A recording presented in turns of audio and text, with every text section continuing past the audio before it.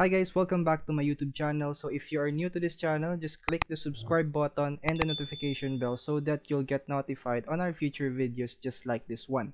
In this video guys, we are going to discuss about dynamics of rigid body. So this is the first video that I did for this subject. Okay guys, so when you say dynamics, this is actually a continuation of our engineering mechanics, statics. Statics yung nauna. Then we have our prerequisite yung statics for dynamics. And when you say dynamics guys, we are dealing with the bodies in motion. So this is the part of mechanics that deals with the analysis of bodies in motion. So dynamics have two parts. Meron tayong tinatawag guys na kinematics.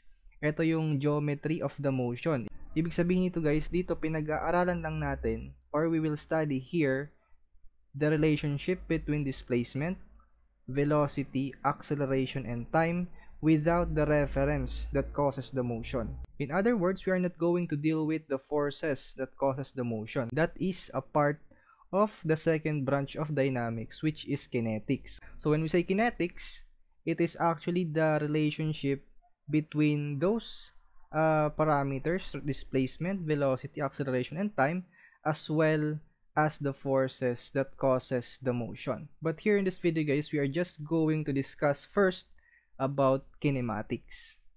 So in dynamics of rigid bodies, we are going to deal with these parameters. We have displacement, velocity, acceleration, and time.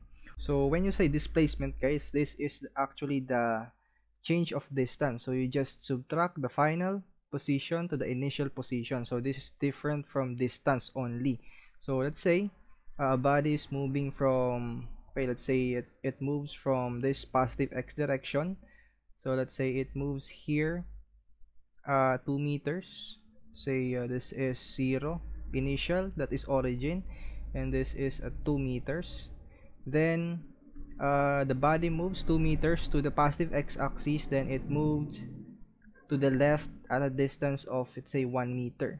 So the displacement, say x, change of x is the displacement. It is actually the difference between your final position minus initial position. So displacement is your final position, that is in this example it moves 2 meters to the positive x-axis, then it moved 1 meter to the left, which is the negative x-axis.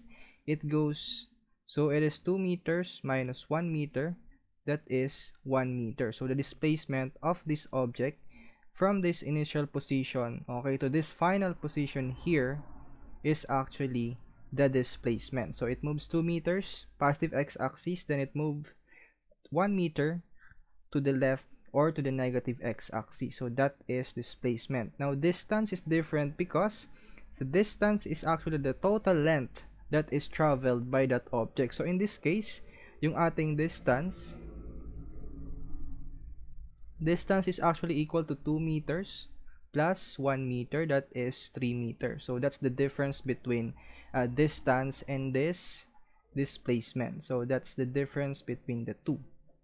Now when you say velocity, velocity tells how fast a body is moving. Okay, so yung unit ng velocity guys is in terms of distance per time. Okay, so velocity is a vector quantity. It means that it has direction. It can be positive, it can be negative. Okay, so let's say we have a car here. So in terms of velocity guys, it tells how fast the body is moving. So yung dalawang involved na parameter here is your distance, is the displacement. Okay, so this displacement and time. Okay, so these are the two parameters that are involved when we are talking about velocity. Okay, now velocity has, so meron siyang dalawang type. Okay, so yung tinatawag natin guys na average velocity. So pardon my handwriting guys, I'm not that good really in writing. So this is what you call the average velocity, and we have what we call the instantaneous. Okay, so instantaneous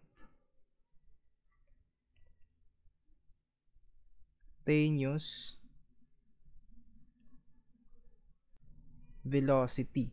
So these two type of velocity are different from each other. Okay, so let me explain the difference between the two. Okay, so explain natin guys in the simplest way possible. Okay, so when we're dealing with average velocity, so ito guys, graphical representation, let's say a car. Say we have this car here at initial position. So at any given point, that's what you call the position of the object. Take note of that term, position. So we have this, let's say at this point, ang velocity ng car is, let's say, 5 meters per second. Then let's say this point here, say it moved faster at a rate of, let's say, 6 meters per second. Then let's say at this final position, say the car moved for, say, position 1 and position 2. Let's say at this final position, it moves at a velocity of 10 meters per second. Okay, so the difference between average velocity and instantaneous velocity is based on its term. Okay, so when you say instantaneous velocity, it is actually the velocity of the object at that certain point or position at that certain time. Ibig sabihin guys, at position 1, the instantaneous velocity of this car is 5 meters per second. So it's changing, right?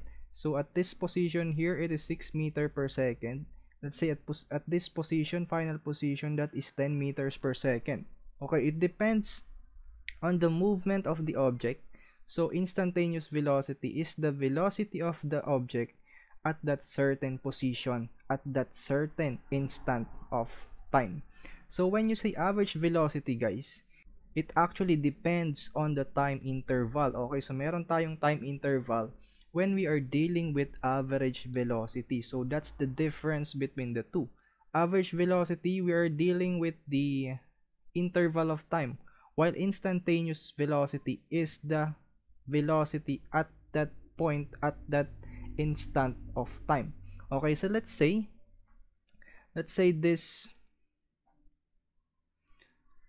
this distance here, let's say change of x. Okay, so let's say that this distance, ang analysis natin nag-start dito, let's say at point 0. Okay, so this is at origin. And let's say that this point here, say 300 meters. And this change of x is, of course, change of x is just equal to 300 meters minus initial position, that is 0. So change of x is 300 meters. Let's say that it took 65 seconds for this car to travel a displacement of 300 meters. Now, based on these parameters, we can compute for the average velocity. So the average velocity of the car is your change of distance, this is displacement, per unit of time. So this is just equal to 300 meters divided by 65 seconds. So the average velocity of the car is just equal to, we have here 4.6. Okay, 4.6 meters per second. So that is the difference between the average velocity. Okay, that is the difference guys between the average velocity and the instantaneous velocity of an object. Okay, so instantaneous, ibig sabihin, that is the velocity at a certain position at a certain specific instant of time. So at this point, initial position, 5 meter per second yung instantaneous velocity niya. And at this point here, at the middle, 6 meters per second. At the final position, instantaneous velocity is 10 meters per second. It's different from average velocity because the average velocity depends on the time interval. Okay, so the average velocity is computed using this concept. It is the displacement per unit of time. Now, how can we compute for the instantaneous velocity? So let's just make that car a certain particle. Okay, so this is, say, point 1, position 2. Okay, position 1 and position 2. Now, since instantaneous velocity is the velocity at that instant, okay, if only we could shrink, okay, if only we could shrink that average velocity at a single point such that the instantaneous velocity is smaller and smaller change of x to smaller and smaller change of time. So we just shrink that. So that shrinking to a single point requires the use of calculus. Yes guys, you heard it right, but don't worry. Huwag kayong mag-worry because it's really madali na lang siya as long as naiintindihan natin yung concept. So I will explain it to you here step by step. So don't worry because calculus is really involved in the study of mechanics. So that is one of the most important application of differential and integral calculus here in dynamics and in other subjects. So how can we possibly shrink in infinitely small point? Okay, so that is instantaneous velocity is just the limit. Okay, it's the limit. So let's say this is x, then it change from this position x, it change at a distance change of x, therefore this final position here is x plus change of x. The difference between this final and initial position is x plus change of x minus initial position, that is x per unit of time. So as time approaches into a smaller and smaller value as it approaches to 0. So that's the possible way in order to calculate the instantaneous velocity. Now if recall calculus, instantaneous velocity will just be simplified as the differential of x with respect to time. Okay, so this is the instantaneous velocity of a certain object. So that is dx over dt, wherein x is the displacement and t is the time. Let's say for example, the movement of a body, let's say the movement of a body is given by this equation. Let's say x is equal to t squared. Okay, so this is the relationship between the distance and the time of an object. Now, i-graph natin siya guys. So this is a parabola. Okay, so i-graph natin siya. So the graph of this curve is like this. Okay, so parabola siya. So this is time here. So this is time and distance plane. So tx. Let's say at time 1 second, what is distance x? Okay, so x at 1 second, so that is 1 squared. So x is 1. Okay, so 1 yung x pa rin natin. So 1 din yung x natin at time 1. Okay, so that is, now let's say at time 2 seconds, what is the distance traveled by the object x? So substitute natin at t is equal to 2 seconds. So that is x equals, so 2 squared, so x equals 4. Okay, so this displacement here is 4 and this is at time 2 seconds. Now, how can we compute the instantaneous velocity of this object at a certain point? Okay, so we can calculate the instantaneous velocity equation by differentiating this equation with respect to time. So x equals, so t squared, using power formula, we have here dx equals 2t, derivative of t, then we have dx over dt as 2t. Okay, so this is the equation for the instantaneous velocity. So what is the instantaneous velocity, let's say at time 1? Okay, so at time 1 second, what is the instantaneous velocity? So dx over dt, just substitute 1 to time, so 2 times 1, so that is 2. Let's say, lagyan natin ng unit, let's say this is in meter, so x is in meter. So this value here, so t is in seconds, say t is in seconds, so this value here is 2 meters per second. Therefore, at time 1 second, the instantaneous velocity of this object is 2 meters per second. Okay, what about at time 2 seconds? So just substitute it here. Okay, so dx, since dx over dt, okay, dx over dt is equal to 2t. So we have here 2 times at 2 seconds, that is actually 4 meters per second. So this is the instantaneous velocity of this object at time 2 seconds. That is 4 meters per second. So the slope of this curve is actually the derivative. Okay, so i-recall natin yung differential calculus. The differential is just slope. Okay, so you can see here the slope, the tangent. Okay, the tangent line, okay, yung tangent dito, okay, is actually dx over dt. Okay, so that is 2t. Tangent here. Okay, so what is the slope there? Okay, so steeper yung slope dito sa time 2 seconds because dx over dt there is higher. So that is 4 meters per second. So that is the slope. So less steep yung tangent line dito sa at time 1 second because the slope of the tangent line there, which is the derivative, is just 2 meter per second. So therefore, if you are going to find the instantaneous velocity of a certain object, given tayo ng equation of the movement of the curve, you just get the first derivative, dx over dt, and you will get the instantaneous velocity equation. And you just substitute for a specific value of time. There, you can find the instantaneous velocity at that instant, at that specific time.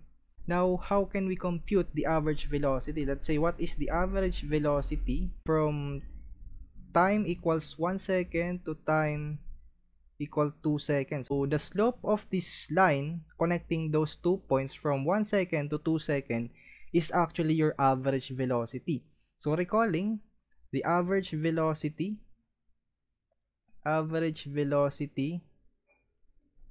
is just equal. So the average velocity is just equal to change of x, which is the displacement per unit of time. So we can compute that. Okay, from 1 second, that is at position 1, so that is initial. Then yung final position niya is 4. Okay, so this is 4 minus 1. Then yung change of time natin is from 1 second to 2 seconds, so that is 2 minus 1. So this is just equal to, you have here 3 meters per second. So this is in meters, this is in seconds. So this is the average velocity from time 1 to time 2. So v sub 2 plus v sub 1, so divided by 2.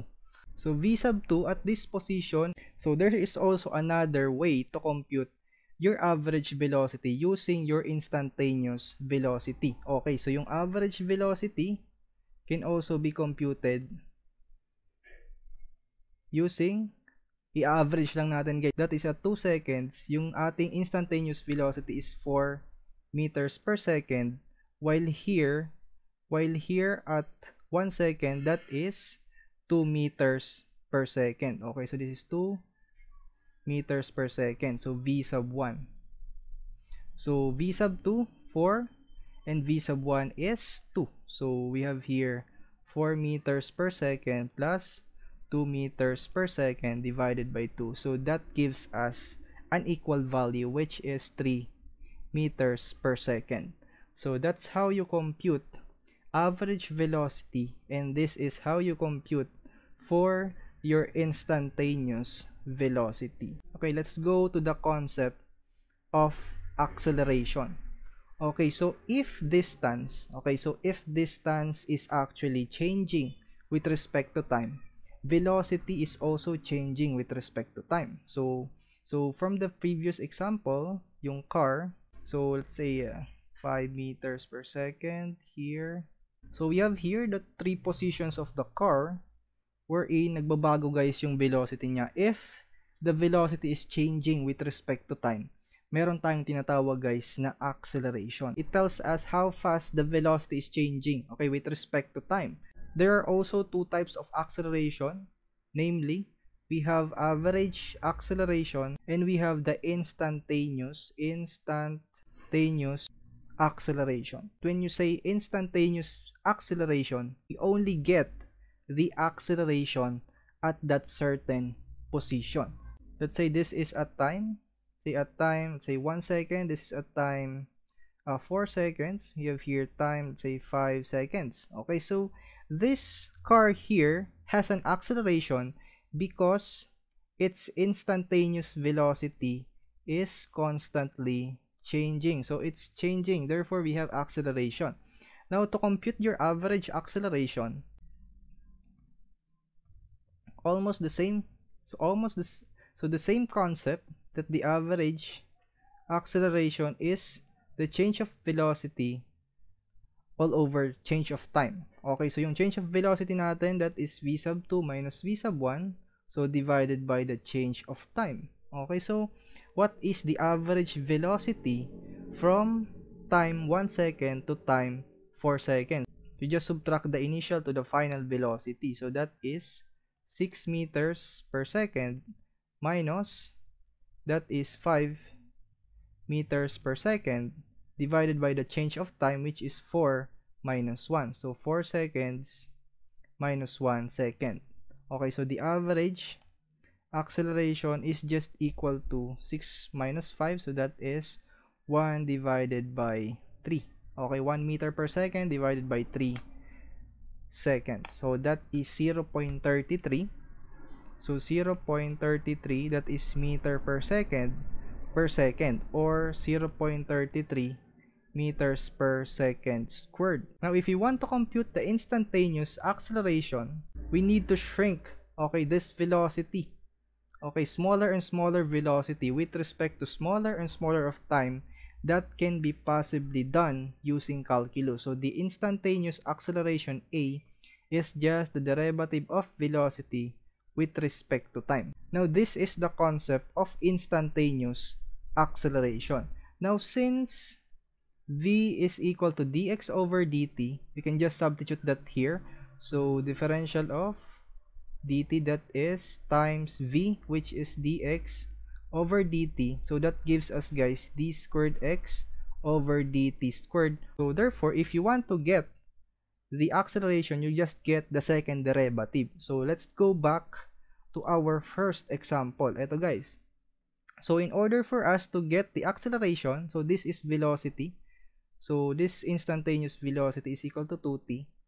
Then if we get the second derivative of this, so d squared x over dt squared, that is just equal to 2. So therefore, the acceleration of this body is 2 meters per second squared. So if we can see here, so kung makikita natin dito, guys, nagbabago yung ating velocity at 2 meters per second per second. So kitang-kita naman siya, guys, dito sa figure natin, that at time 1 second 2 meter per second, at time 2 seconds nagdagdag siya, guys, ng 2 meter per second.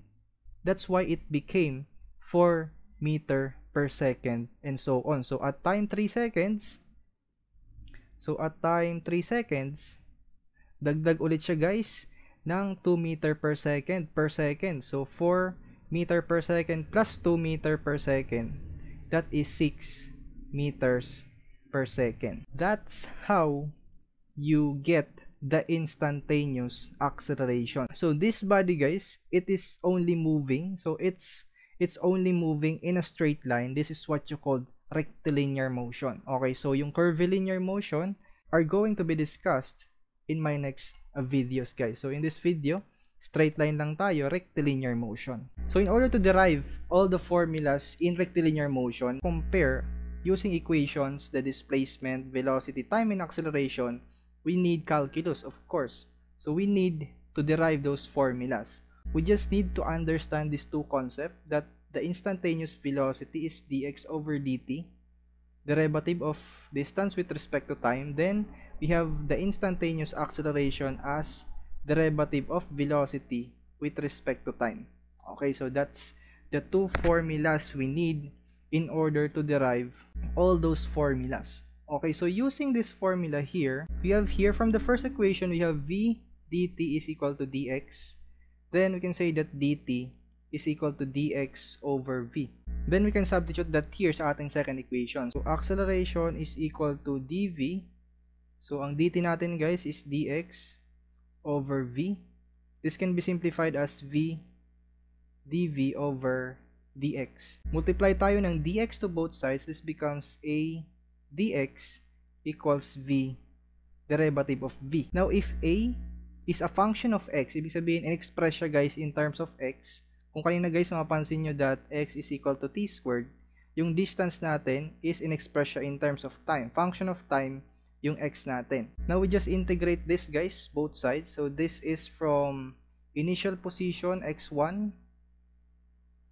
limit natin to x2, and this is from initial velocity v1 to final velocity v2 formula. So a can be a function of x. So integral of, you have here x1 to x2. So this is a dx. So we have here equal. So ito guys, power formula. So from the power formula, so this becomes v squared over 2.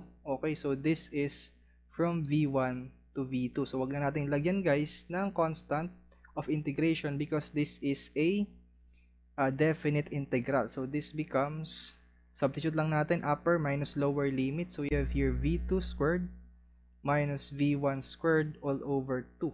Okay, so we have here integral of, you have here a dx. If a is constant, so if a is constant, magiging simplified guys yung ating mga formula. Okay, so if a is constant, pwede natin ilabas yung acceleration here. But basically, this is the general formula. Okay? So, pwede natin ilabas yung acceleration if a is constant. So, if a is constant, acceleration is constant, this becomes a integral of, you have here dx, and you have here x1 to x2. You have here v sub 2 squared minus v sub 1 squared all over 2. So that is upper limit minus lower limit. Sinubstitute lang natin. And this becomes a x. And we have here, integral ng dx is x. From, you have here x1 to x2. Then this is just v2 squared minus v1 squared all over 2. Then this is a times, substitute natin, upper limit minus lower limit. So this is x sub 2, substitute lang natin, minus x sub 1. Okay, so we have here v sub 2 squared minus v sub 1 squared all over 2. So ito guys, kung makikita nyo dito, this is actually a familiar, this is a familiar formula in dynamics or in physics if you have gone through dynamics in physics. So we have the formula, final velocity squared minus initial velocity squared is equal to, multiply natin to both sides, so this becomes 2a acceleration times x sub 2 minus x sub 1. So if x sub 2 minus x sub 1 is the displacement, change of x, just change that to change of x. So v sub 2 squared minus v sub 1 squared is equal to 2a change of x. So this is the formula relating velocity, acceleration, and displacement if acceleration is constant. Okay, so this only works if the acceleration is constant. So this is the formula. Now in other books, change of x, ang ginagamit na variable sa kanya is s to simplify. You can just change that to s. Okay, so that is a displacement. So v sub 2 squared minus v sub 1 squared is equal to 2a s. So that is a formula in relating velocity, acceleration, and displacement if a is constant. If a is not constant, kung given siya guys in terms of equation, just plug it here, i-plug in lang natin siya dito sa formula. Yan. So using this concept of acceleration, we have here a dt, multiply dt both sides. So a dt equals derivative of v. So integrate natin siya guys, both sides. So this is from time 1. So usually ang time natin, time 1 is 0. So let's just put here, initial time natin is 0. And the final time is t. Then we have here initial velocity v1 and final velocity v2. But in other books guys, yung initial velocity nila is v sub o.